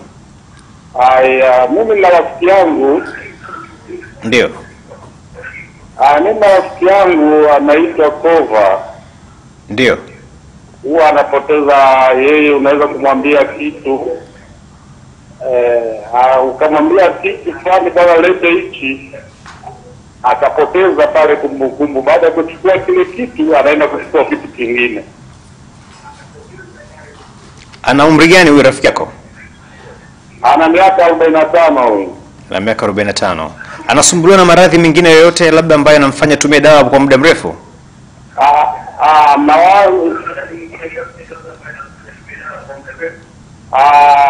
Nafahamu malaria tu inamsumbua.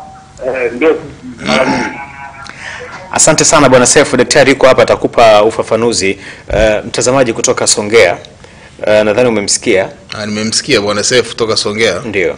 Lakini kwa umri wa mheshimiwa alimuelezea na namna anapoteza kumbukumbu, sio lazima kila mtu akupoteza kumbukumbu tumlebo kwamba ni Alzheimer's disease. Kwa huyo hapo nasema hapana. Lazima apate uchunguzi wa hospitali vizuri, then tuweze kujua na Alzheimer's disease au hana Alzheimer's disease. Labda niulizie daktari, kwa wagonjwa ambao wanafika hospitali huwa wanakuja wenyewe au wanakuwa na familia? Kuna baadhi ya familia wanakuja nao.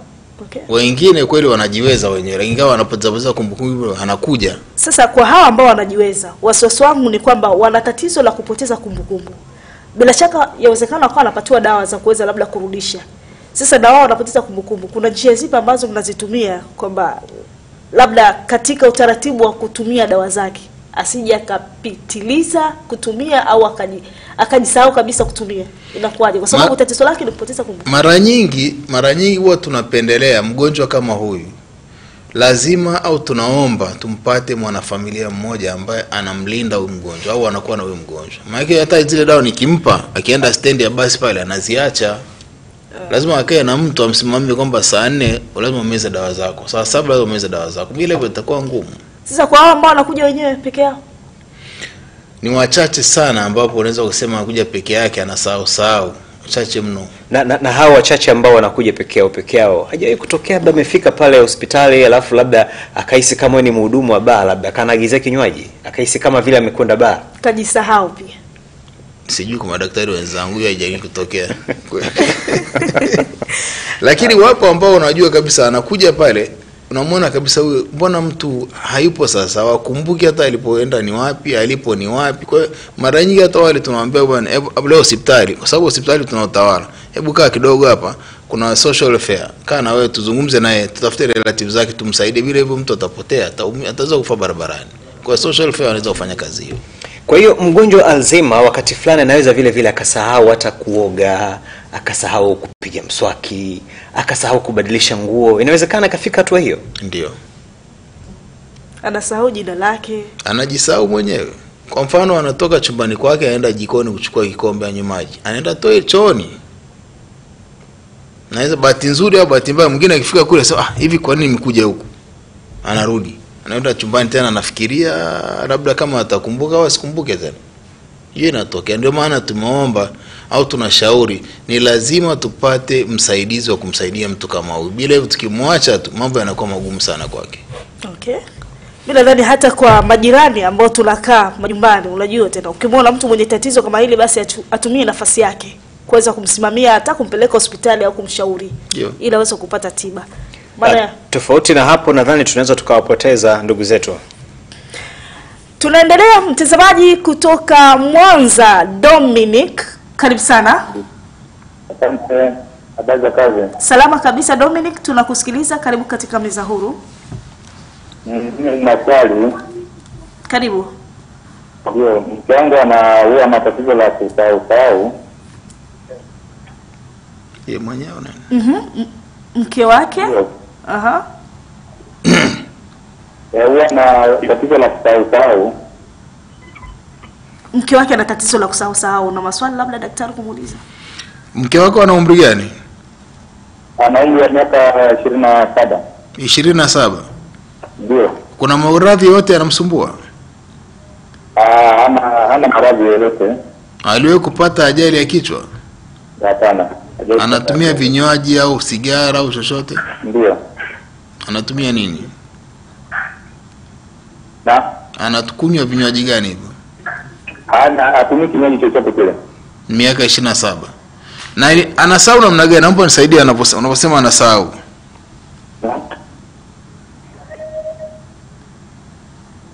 Tueleze jinsi anavyosahau, huwa anasahau vipi labda? Yaani anaweza akawa labda kwa mweleza kitu fulani, baadaye akaja kumwambia umefanya kitu fulani, akasema hata mimi nimesahau. Okay, umesikia? Nasikia. Mimi nisingependa kumlazimishia huyu kumuita anapata Alzheimer's disease. Kwa miaka 27 alipo energetic namna ile, anaweza kawa na mawazo mengi, fikra nyingi za mambo yake kufanya anasahau. Inakuwa anapitiwa tu. Lakini sio kwamba ana Alzheimer's disease. Na mimi nisingependa kutoa diagnosis za Alzheimer's disease hapo kwenye kioo. Lazima mgonjwa aende hospitali, aone na daktari, apimwe kwamba mwili wake kwa kweli hauna shida yoyote, hana maradhi aina yoyote yanamsumbua. Baada ya hapo unasema kwamba kweli anawezekana ana dalili za kupata Alzheimer's disease. Okay, bila shaka Dominic umepata maelezo ya kutosha kutoka kwa daktari. Tunaendelea sasa. Dr. katika mfumo mzima wa afya hapa Tanzania, huu ugonjwa Alzheimer umepewa kipaumbele kiasi gani pengine? Alzheimer's disease ni maradhi ambayo yamewekwa kwenye group moja, unasemaga hizi non communicable diseases kama kisukari, pressure na vitu kama hivyo. Na kwa Wizara ya Afya sasa hivi imefanya kampeni kubwa sana ya kuhusika kwamba haya maradhi yanafanywa kazi sasa hivi. Non communicable diseases yanafanywa na Wizara ya Afya kikubwa sana, hatua nyingi sasa hivi. Kwa hiyo sina wasiwasi, siwezi kujua ni hatua gani imefikia exactly kwa sababu sijawasiliana na wizara kidogo, lakini najua ziko kwenye hatua nzuri tu. Na vipi kwa upande wa budget? Maana kila baada muda kunakuwa na budget. Kuna budget yake maalum ambayo imetengewa kwa ajili ya kutibu wagonjwa aina hii? Hilo swali litakuwa ligumu kwangu. Nikiri. Mgonjwa wa Alzheimer amefika labda pale Mloganzila. Kuna gharama zozote za matibabu yake au ndio inatekelezwa ile sera ya wazee wale huduma bure? Sera zilizoundwa na sheria na Tanzania kama zilizoundwa za sheria za wazee zinafanyika. Lakini kwa ugonjwa wa Alzheimer's disease akishafika mgonjwa atibiwe bure, hiyo bado haijawekwa wazi. Lakini akishafika uzee, akija na Alzheimer's disease atapata haki zake. Lakini sijaona kwamba kuna wameshaandika kwamba akija na ugonjwa huu bure, hapana, bado sijaona. Lakini kwa kuwa sera inaelekeza hivyo, sera inaelekeza wazee lazima wapate huduma. Na wakija ni mzee kweli, kuna hao wengine wasikilizaji wamesema miaka 27, miaka 13, sasa hiyo inakuwa ngumu kidogo. Lakini kwa wazee ni haki yao. Naam, hakuna haja ya kumweka ndani mzee wako ambaye unahisi ana tatizo la kupoteza kumbukumbu kama na dalili hizi ambazo tumezizungumza leo. Pengine kama unahisi ana dalili za namna hiyo, ni vizuri ukafika kwa wataalamu ili apimwe, achunguzwe, lakini aanze matibabu moja kwa moja kwa sababu madhara yake ni makubwa. Mgonjwa ambaye anapoteza kumbukumbu anaweza akafanya vitu vya hatari kweli. Kama unakumbuka kwa wa Tanzania ambao tuloongea nao mubashara kabisa. Afrika sana. Anasema mara nyingi sana ni wazee wanakutana nao na tatizo kama hilo. Ndio maana kundi kubwa ni wazee na wanakutana nao, lakini jinsi ya kuwahudumia hawajui. Maana unamuuliza yeye nani, hajui yeye ni nani. Msaada zaidi mtu hawezi kutoa kwa sababu hajui chochote. Tatizo nalo. Ni kweli, na nimeona tatizo ni kubwa kwa watu wachache ambao wamehojiwa pale. Wengi wanakiri hao watu wanawaona, lakini sio kwamba ni wote wana Alzheimer's disease. Ila kinachohitajika sasa hivi kikubwa ni elimu ya afya kuhusu maradhi kama tunayozungumzia. Bila hivyo wananchi wataumia.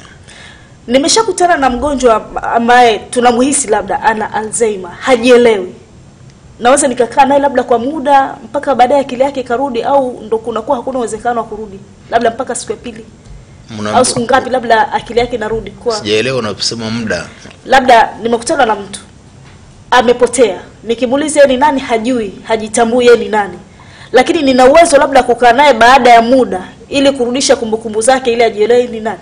Hiyo itachukua muda kidogo. Sio kitu cha ghafla, kwa sababu ukumbuke Dr. tutaendelea tupokee simu kutoka kwa Chisonga kutoka Airport Dar es Salaam. Bwana Chisonga, karibu sana kwenye kipindi cha Meza Huru. Asante sana. Habari za wakati huu? Ugonjwa wa bipolar disorder unahusiana na hiyo Alzheimer. Hebu rudia swali lako vizuri. Ugonjwa wa bipolar disorder. Bipolar disorder. Bipolar mental disorder. Bipolar disorder.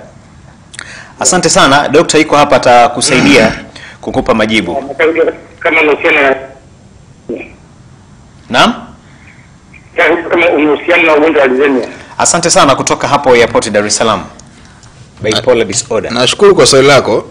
Bipolar disorder, hizi disorder ambazo katika wagonjwa ambao wanasema kama wanachanganyikiwa, wanasema ile neuropsychiatric disorder ambayo ni bipolar. Bipolar disorder maana yake ni kwamba mgonjwa saizi anaweza akawa na tabia nzuri na kama tulipokaa hapa mezani, anaongea nawe vizuri sana kila kitu, lakini baada ya muda kidogo unakuta kama amechanganyikiwa, anafanya vitu ambavyo huwezi kumtambua. Anafurahi, anacheka ovyo ovyo, analia ovyo ovyo, nasema ana bipolar disorder. Sasa inategemea huyu mgonjwa kama kweli ana Alzheimer's disease na vitu vingine vimeonyesha kwamba ana Alzheimer's disease, anaweza akapata bipolar disorder. Na kama nilivyosema, wengine wanapata psychiatric disorders, wanachanganyikiwa, wanapiga na watu na kila kitu. Inawezekana. Kuna hawa watoto dokta ambao wanazaliwa labda wana tatizo la mtindio wa ubongo, lakini anaweza akafika kwa wataalamu akapata zile huduma akarudi katika hali yake ya kawaida. Akifika uzeeni huyu hana hatari ya kupata hii Alzheimer. Kama nilivyosema mwanzoni, kinachopelekea kikubwa anaposema neurodegenerative disorders, yani kwamba ule ukuaji wa ubongo wako unakuwa ni tatizo sana. Sasa kama mfano mtu anakuwa anasema ana mtindio wa ubongo. Mtindio wa ubongo ni kwamba ubongo wake haujakuwa sawa sawa. Ana uwezekano mkubwa sana akapata Alzheimer's disease hata kabla hajafika kwenye miaka 65. Inawezekana akaanza kupata upungufu wa kumbukumbu, akawa na tabia za kichaa kasahau na vitu kama hivyo. Kabla ya kuingia kwenye kumsikiliza msikilizaji, niluuliza swali langu hapa. Naomba nilipatie majibu. Ni kuhusiana na mtu ambaye hajitambui, ameshapoteza kumbukumbu. Nimekutana naye. Nikimuuliza hajijui. Baada muda gani akili zake zitarudi ili tuweze kuelewana? Huo muda itakuwa ni ngumu. Itakuwa, lakini wengine wanakweli anaweza kaa baada ya muda ilikuwa na kitu hicho hapa nahitaji kufanya, au ilikuwa naenda niende pale. Lakini kusema kwamba watu wote wakisahau wanakumbuka baada ya dakika 30 ni ngumu kutamka hilo neno. Nategemea na kichwa chake kimeumia kiasi gani au ana maumivu namna gani, ndio wanaweza kuwa hivyo. Lakini tutaendelea, lakini tuna mtazamaji kutoka Geita Kesi. Karibu sana Rogers, karibu.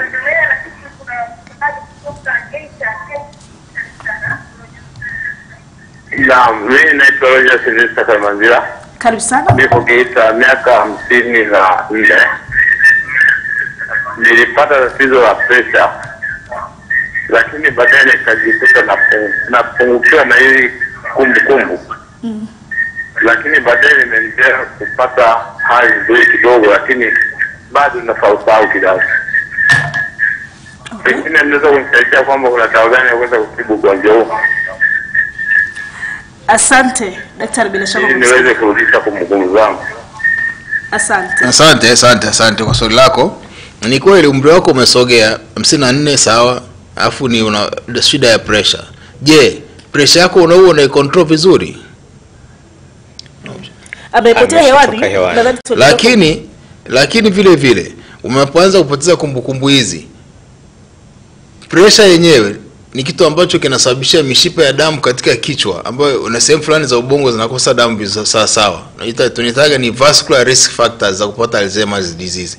Kwa hiyo kwa umri wako unaposogea, kwa na pressure ambayo huwezi kucontrol vizuri, inaweza kupelekea ukapata Alzheimer's disease. Hiyo ni sahihi kabisa. Lakini mpaka yeye mwenyewe ameweza kujua kwamba mimi huwa napoteza kumbukumbu sasa.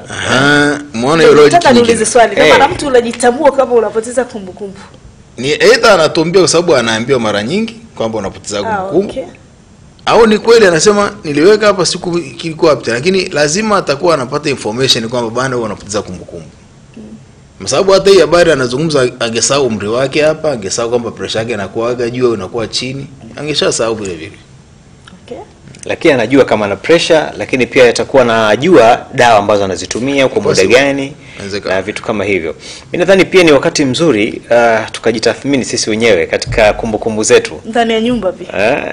Lakini sasa Dokta, twende sasa kwenye jamii moja kwa moja. Kama kuna mtu ana tatizo hili la kupoteza kumbukumbu, inawezekana yeye mwenyewe sijijue kama anapoteza kumbukumbu, lakini wale watu ambao wanamzunguka wakawa wanajua, na kupitia Meza Huru leo akafahamu kwamba leo mzee wetu kumbe ana tatizo hili.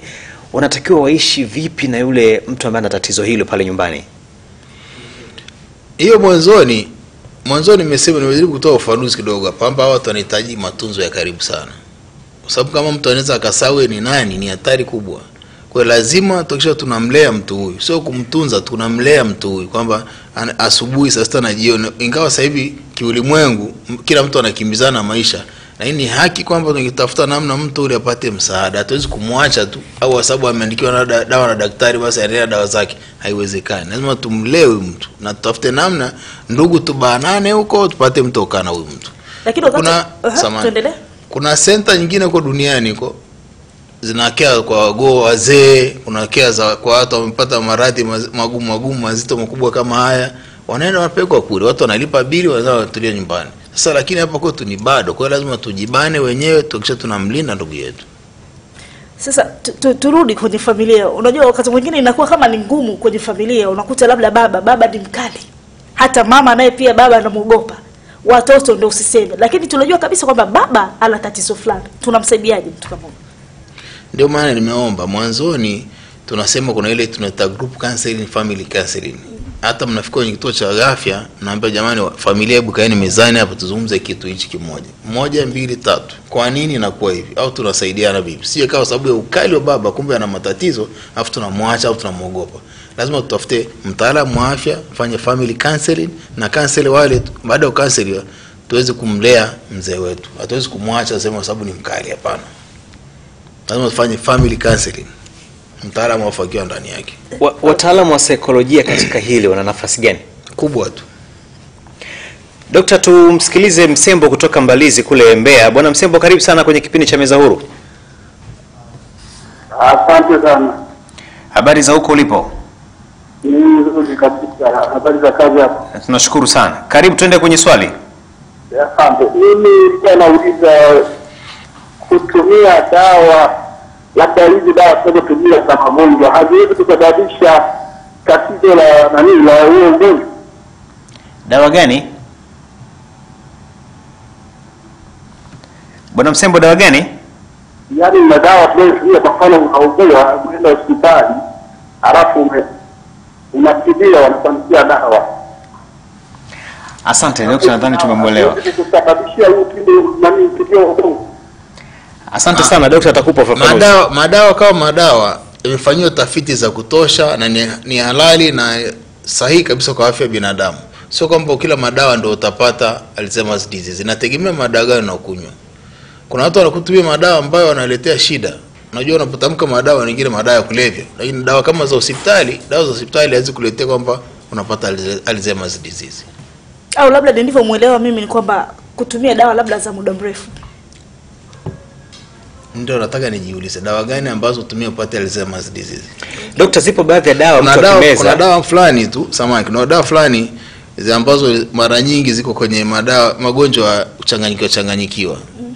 Zile kidogo zinakusumbua kidogo, naanza mtu baada ya muda mrefu anatumia Fuatilia dozi sawa, anakula anameza ovyo, baada ya muda inamchanganya kichwa, anaweza kupelekea kupata kumbukumbu zinapotea sana. Lakini sio lazima aende kwenye Alzheimer's disease. Zipo dawa mtu anaweza akameza alafu kama zikawa zinamlevya hivi. Zipo. Haziwezi kumpelekea mtu kupata Alzheimer kama anatumia kwa muda mrefu? Hapana. Wacha nyingine uweze namlaza kabisa za usingizi. Anatumia muda mrefu. Hii inatupa ishara kwamba hata hawa vijana ambao wanatumia madawa ya kulevya pengine wanaweza kupata Alzheimer huko baadaye. Kwa mujibu. Zile madawa ya kulevya kidogo ni tofauti na madawa yaliyofanywa utafiti, madawa ya kumtibu binadamu. Yale yanakuwa na matoxins mengi sana kule madawa ya kulevya. Yaani wale wanaweza kupata shida sana. Lakini hizi si dawa za hospitali. Mtu anazitumia tofauti. Kwa mfano? Kwa mfano labda dawa za usingizi. Huwa anazitumia kwa vijana ambao wanatumia madawa ili kuongeza dozi kwenye dawa zao. Na imani atakuwa anachanganya vitu vingine. Yes. Sasa hicho kitu kingine anachoweka kuleta shida zake hizo. Okay. Ngoja anatumia zenyewe haina shida. Naam, Dr. Leonard John Msango, daktari bingwa magonjwa ndani na mishipa fahamu kutoka hospitali ya rufaa ya Mloganzila. Pengine kauli yako ni ipi sasa kwa jamii kuhusiana hili tatizo Alzheimer na namna ambavyo umetushauri namna kuishi nao hawa wagonjwa Alzheimer? Kwa kweli inavyoonyesha tu kwa washiriki wachache walioshiriki kwenye kipindi hichi, tatizo hili lipo. Cha kwanza kabisa, kama sisi wataalamu wa afya na elimu ya afya ya jamii inahitajika kwa hali ya juu. Pili, katika jamii mtu anapokuwa na tofauti kama tulivyomzoea, anakuwa na tofauti, anakuwa na kumbukumbu, tabia zake, utendaji wake wa kazi unabadilika, ni lazima au naomba angepelekwa kwenye kituo cha afya karibu, akapata ushauri, madaktari wakamuona wakasema ana tatizo gani. Kwa hilo tu. Ushauri kwa jamii kwa maana walezi na asante kwa hilo. Ushauri sasa kama kuna mgonjwa namna au unahisi labda mgonjwa anapelekea kwa anakuwa na Alzheimer's disease, ni vizuri tukamjali mgonjwa yule na tukamlea zaidi ya mtoto mchanga. Tusije ukasema tu siku hizi mzee anaringa, siku hizi mzee amezeeka, siku hizi hapana. Tumlee, tumpeleke hospitali, kama dawa na meza tumkumbushe wakati wa dawa, tumsimamie vizuri. Hata chakula anachukula anapolala lazima tupajue, sababu ameshachanganyikiwa, labda amesahau kila kitu. Naam, Dr. Msango, sisi tunakushukuru sana kwa ushiriki wako kwenye kipindi chetu cha Meza Huru siku ya leo. Amina, mengi tumejifunza kupitia Meza Huru ya leo kuhusiana na ugonjwa huu wa Alzheimer, na tumefahamu kwamba ni ugonjwa wa kupoteza kumbukumbu, lakini umekuwa ukiwaathiri zaidi wazee. Zaidi ya hapo hatuna la zaidi, ila kama tulivyomsikia daktari kwamba tukiona mtu mwenye tatizo ni vyema basi tukatoa huduma. Hiyo ni huduma yetu ya kwanza kabisa, na kumpeleka hospitali akapata ushauri zaidi na tiba kutoka kwa wataalamu. Naam, shukrani sana mtazamaji kwa kuwa nasi tangu mwanzo wa kipindi hiki. Tukutakia utazamaji mwema wa vipindi vyote vinavyoendelea hapa ITV Super Brand Afrika Mashariki. Kwa niaba ya mwenzangu Amina Chengo, mimi ni Othman Suleiman. Asanteni na kwaherini.